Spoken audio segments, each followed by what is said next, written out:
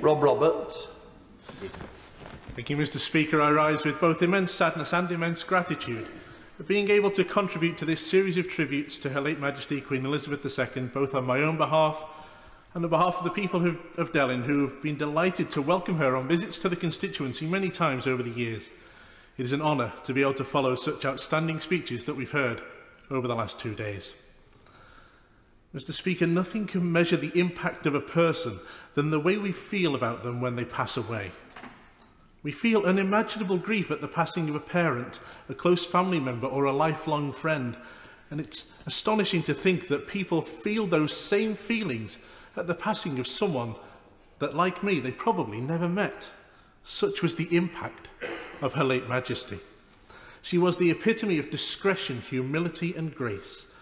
And whilst we were honoured to have her as our head of state for so long, in truth I believe that she felt that the honour was hers in being afforded the privilege of being our Queen, for hers was a life of duty, of sacrifice and of diligent responsibility to be that beacon that we all look towards in the most challenging times.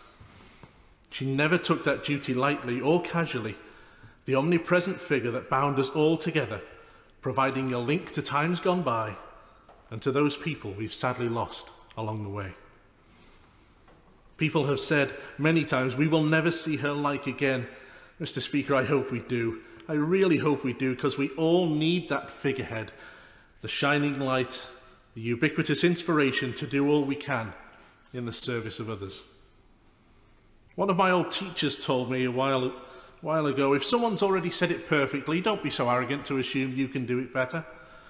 So in the words of the poet David Harkness, you can shed tears that she is gone, or you can smile that she lived. You can close your eyes and pray that she'll come back, or you can open your eyes and see all that she has left. Your heart can be empty because you can't see her, or you can be full of the love that you shared.